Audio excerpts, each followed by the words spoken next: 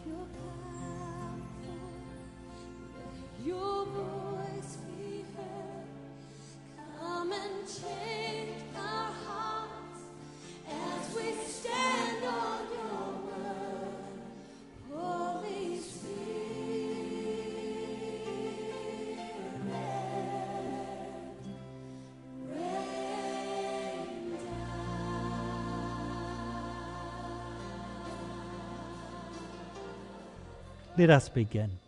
In the beginning, before time, before people, before the world began, God was here and now, among us, beside us, enlisting the people of earth for the purposes of heaven. God is. And in the future, when we have turned to dust and all we know has found its fulfillment, God will be. And so not denying the world, but delighting in it, and not condemning the world, but redeeming it through Jesus Christ by the power of the Holy Spirit. God was, God is, God will be. And so let's say this prayer together. Throughout this day, enliven our minds, inspire our conversation, inform our decisions, and protect those we love. And should this day bring what we neither anticipate nor desire, increase our faith and decrease our pride, until we know that when we face the unexpected, we do not stand alone. We ask this through our Saviour, Jesus Christ. Amen. So let's now bring before the Lord those times when we have let him down, those times when we've let others down, and those times when we've let ourselves down. God's word says that he will take those sins as we deliver them and place them at the foot of his cross, and he will throw them as far as the east is from the west into the sea of forgetfulness to remember them no more. So let's sing together, "Search me, O God."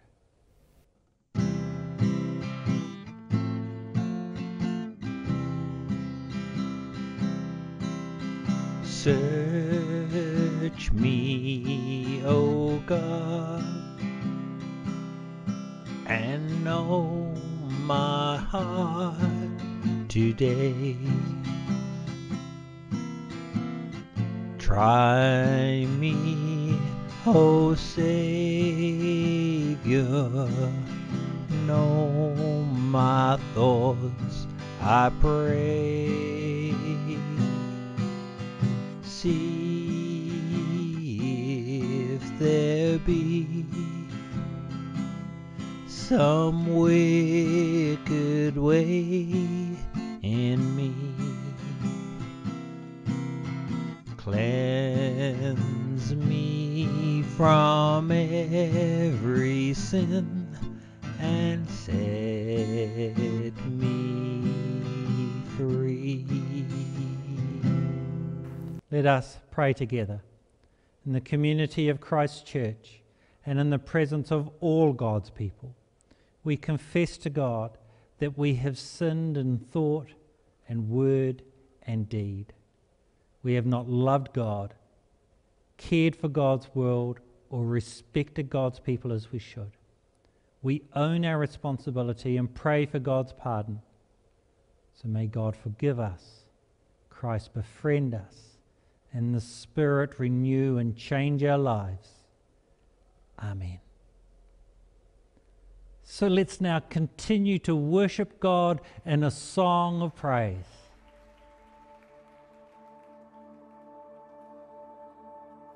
You were the Word at the beginning, one with God the Lord Most High. Your hidden glory in creation, now revealed in you, our Christ. What a beautiful name it is. What a beautiful name it is. The name of Jesus Christ, my King. What a beautiful name it is. Nothing compares to this. What a beautiful name it is. The name of Jesus.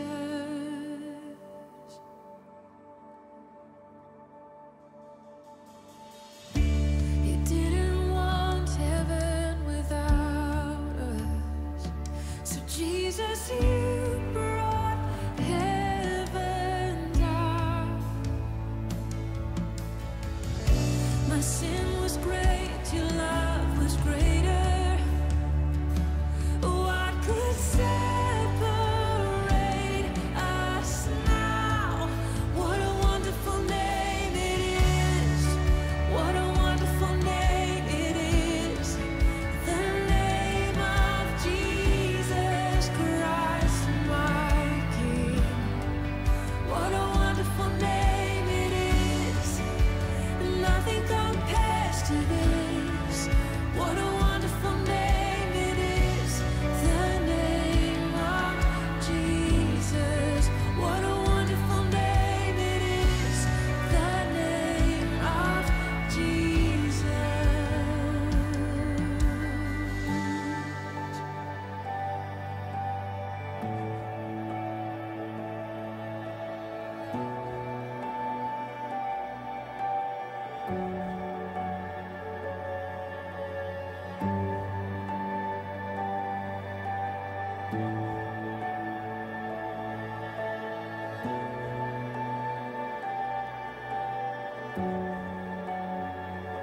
How sweet is your name, how good you are.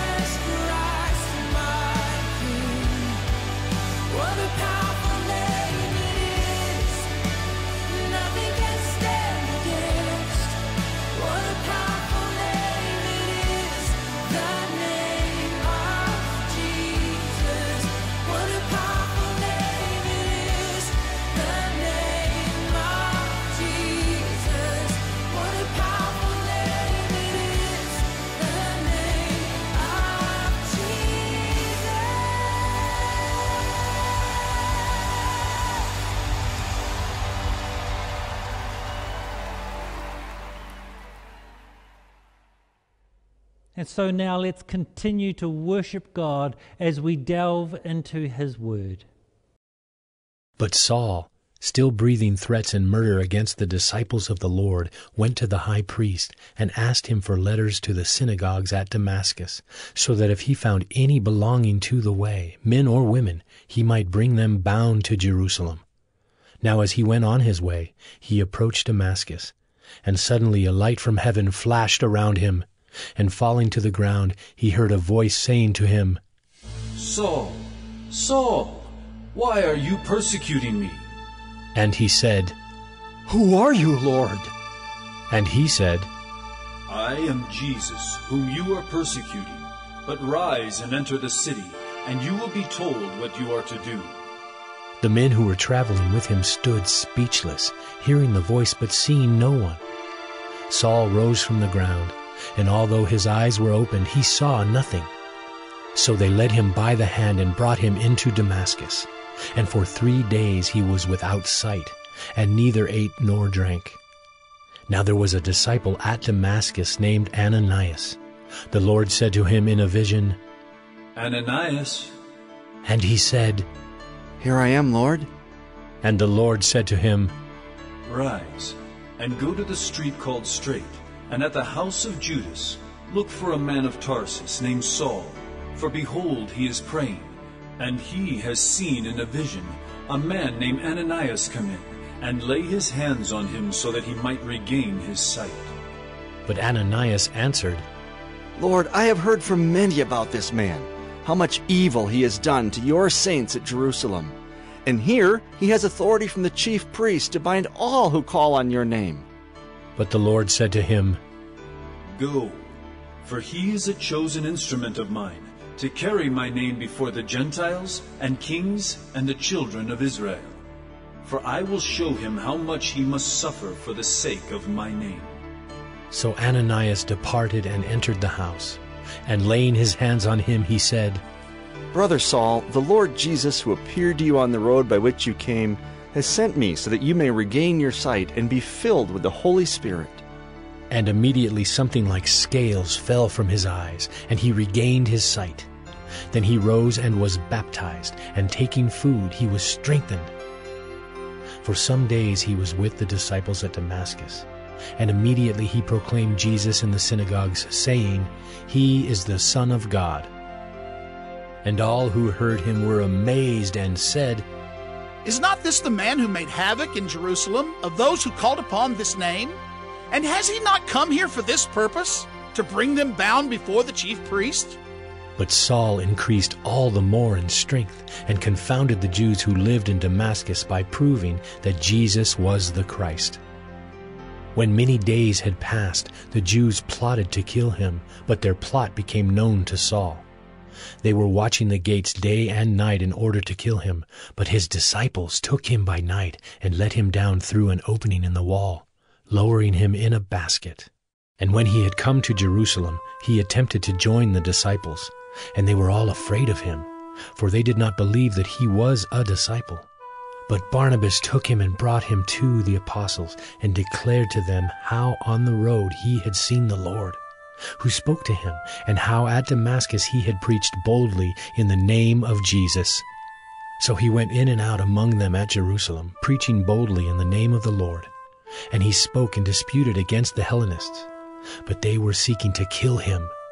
And when the brothers learned this, they brought him down to Caesarea and sent him off to Tarsus. So the church throughout all Judea and Galilee and Samaria had peace and was being built up. And walking in the fear of the Lord and in the comfort of the Holy Spirit, it multiplied. Father, we thank you that you have spoken to us. Speak to us again as we hear your word unpacked and brought to us. Open the ears of our hearts to hear from you this day. Well, welcome to this, our 6th week of looking through the book of Acts. We're up to chapter 9. And let's bring some context into what's been happening thus far. Jesus asked the disciples to wait in Jerusalem. They were obedient and they waited for 7 days. And then the Holy Spirit came upon them, as was prophesied in the book of Joel. 3,000 came to faith that day. And here were the high priests, I'm sure, and the Romans would have been concerned that this Jesus they had hoped to get rid of has now risen, appeared to over 500 people, has poured in his Holy Spirit onto now over 3,000 people. And we've then heard of Peter, who used the gifts of the Spirit to have a lame man walk at the temple. 5,000 came to faith soon after that. The high priest must now be wondering what's going on. Gamaliel stood before them, remember, in the Sanhedrin when they were trying to tell Peter to stop spreading the good news. And Peter, of course, wouldn't, and aren't we thankful for that? And Gamaliel, who of course was one of the Sanhedrin, said to them, we need to be careful of these men, because if this is of human origin, this will simply die out. But if this is of God, not only will we not be able to stop it, but we will find ourselves fighting against God himself. And the scripture says, and they listened to what he said.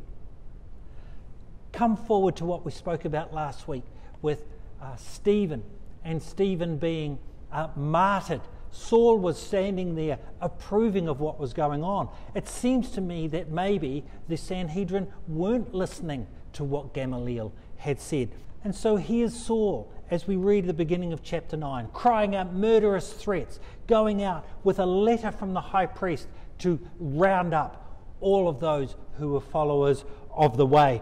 And we hear that as he travels toward Damascus, that God literally knocks him off his high horse. And Jesus says this, Saul, Saul, why are you persecuting me? And here we have this strange conversation. But Saul says this, he says, who are you, Lord? And the word Lord used there is the word kurios in the original Greek. It's used over 200 times in the New Testament to speak of the lordship of Christ. But Jesus decides that actually he doesn't want to know why he's being persecuted. And effectively he says this, I am Jesus. He answers Saul's question. That is whom you are persecuting.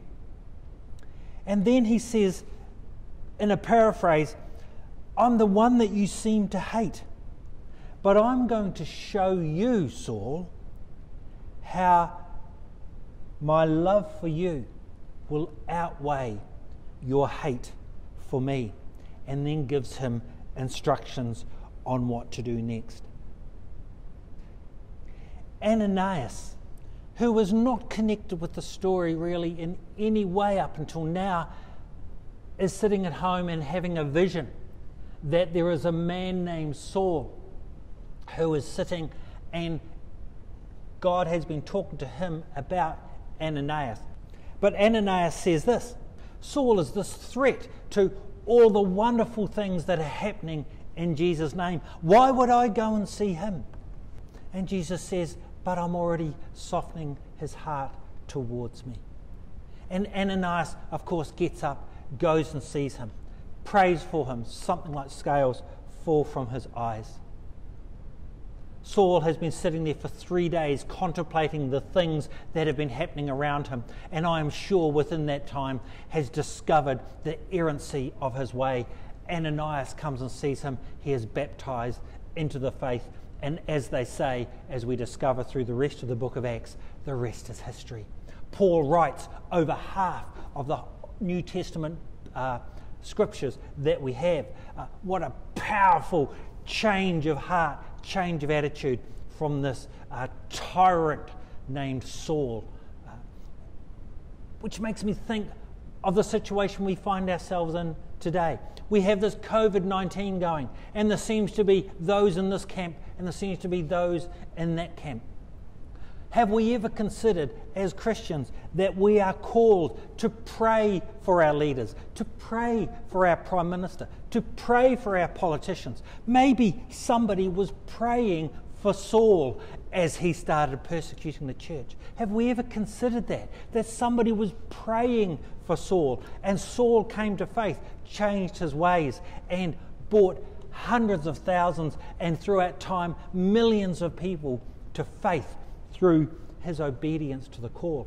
What if we were to do that? What if within this COVID environment we were to pray for those who appear to be not working within the will of God? Maybe, just maybe, God may meet them in the same way that he met Saul. And what a difference that would make. I certainly know from my own witness that back in the day when I came to the Lord so many years ago now, I'd been at church for 6 months or so, met up with a lady named Mary, and Mary said, "It is so good to see you here, Russell." And I went, "Well, thank you. I'm just loving this walk with the Lord." And she said, "Oh, no." She said, "It's because for 18 months I was praying for you by name every single day until you came to faith, and now here you are." What if we were to do the same thing? What if we were to bring people to faith that way? What a change that could make. And then we hear of Saul leaving the relative comfort of Damascus, where he was starting to become quite a big fish in a little pond. We find that some of the followers there were getting a little bit upset on how Paul was influencing the people of Damascus, and they wanted to kill him. And what happened was that some of Paul's supporters helped him escape, and he went to Jerusalem. Many times, as we will hear as time goes on throughout our study of the book of Acts, where God has taken situations where he has shaken up the foundations, where he has shaken up the people, where he has even brought sometimes calamity and dispersion and all sorts of situations within the church that have dispersed it all over the place. And then we find that that's how he gets his gospel spread. I wonder whether today, with this discomfort that we're feeling, that this is his nudging of us to stand up for what is right, stand up for the name of Jesus, and speak the gospel into the world today. Paul didn't go around trying to get rid of the Romans or trying to get rid of the high priests and what was happening in Jerusalem. He simply went round and preached the good news of Jesus Christ, and that is our challenge today, to preach the good news of Jesus wherever God puts us. And I am sure that that will change things to the glory of his name and for the coming of his kingdom. And so next week we will discover that God has major plans to grow the church, and yet he needs to rattle a cage or two to ensure that that comes to pass. So Father God, I thank you for this opportunity to share your good news on this platform. I thank you, Lord, for the gift of your Holy Spirit, that your word says you are with us always, that you will never leave us or forsake us. As you said to Moses, that when the time is right, I will give you the words that you need. So Lord, help us to become an obedient church. Help us to become obedient followers of the way and to share your good news with those who desperately need to hear it in this time and this age. For the glory of your name, I pray. Amen.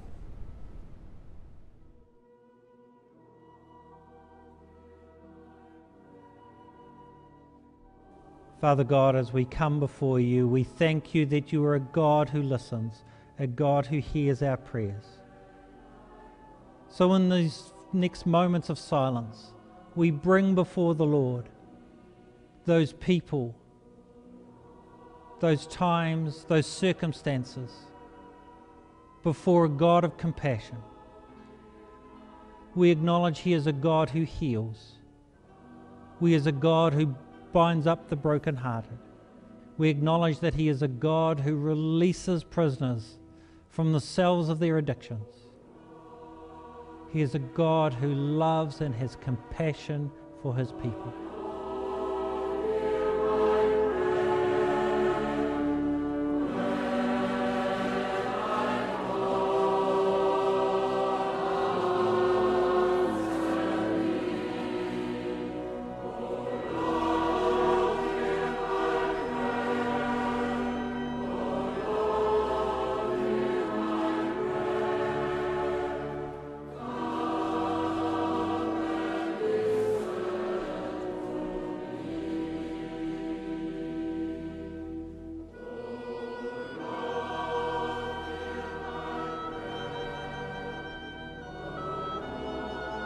We thank you, Father, for having an ear towards your children.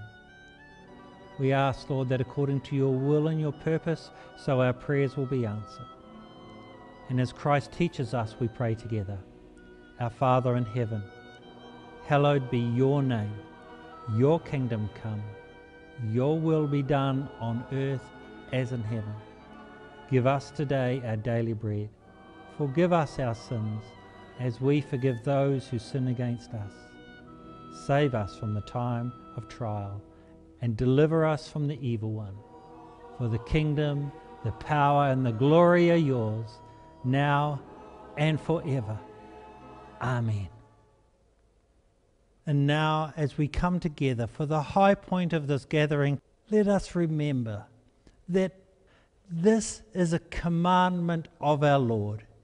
He said to his followers on that last night as they gathered together around a table, as we are at this point in time gathering in our homes, he too gathered his friends together.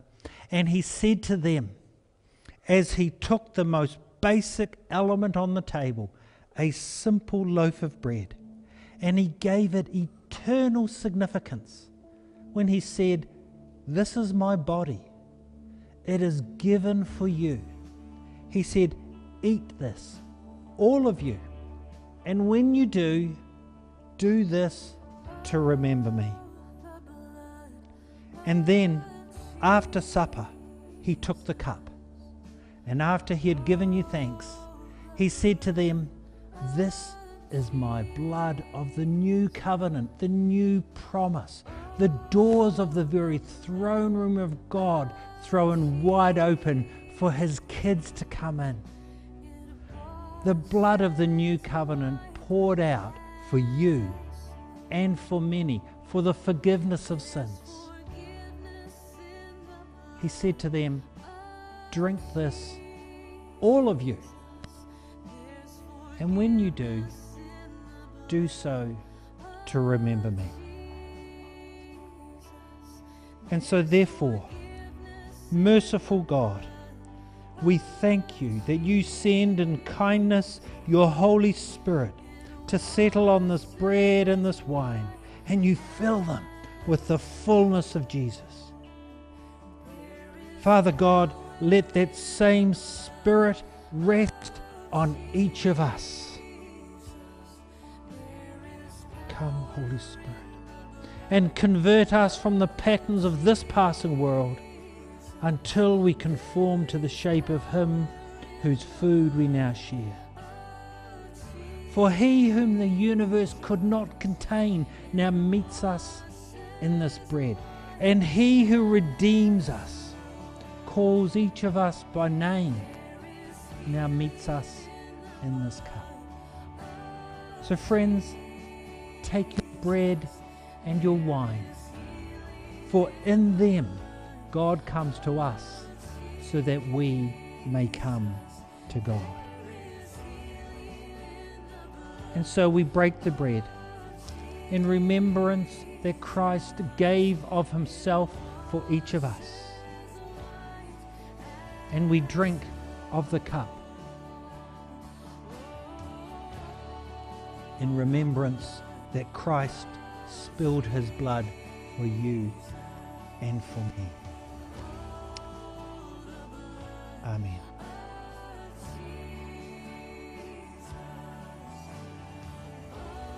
And so we now say together the prayer for after communion. In deep gratitude for this moment, this meal, and for these gathered friends, we give ourselves to you. Take us out to live as changed people, because we have shared living bread and cannot remain the same.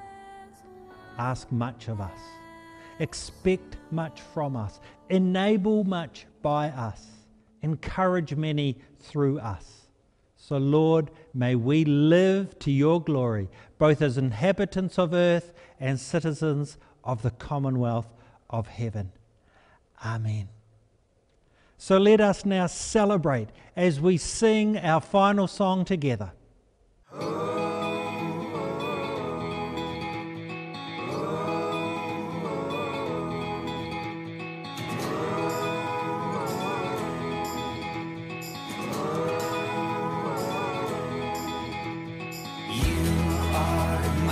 vision, O King of my heart. Nothing else satisfies, only you, Lord. You are my best thought by day or by night. Waking or sleeping, your presence, my light.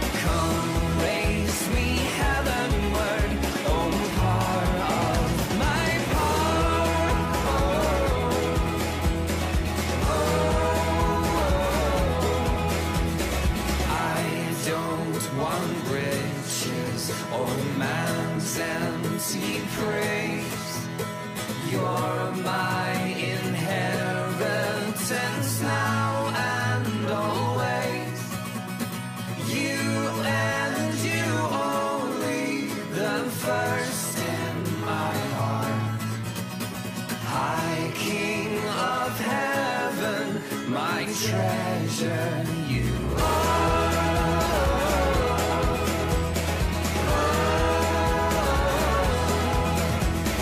High King of heaven, when victory's won, may I reach heaven's joy, oh bright heaven's sun.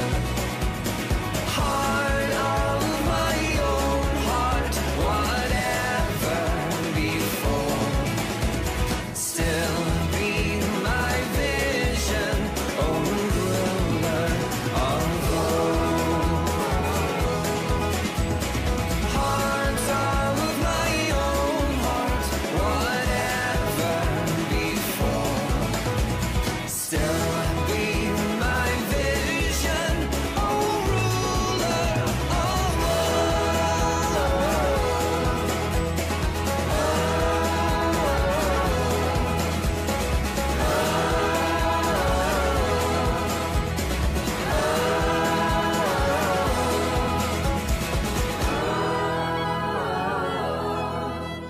And so as we leave here this day, from where we are to where you need us, Jesus, now lead on.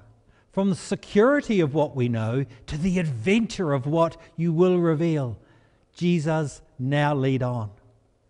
To refashion the fabric of the community you have placed us in until it resembles the shape of your kingdom, Jesus, now lead on.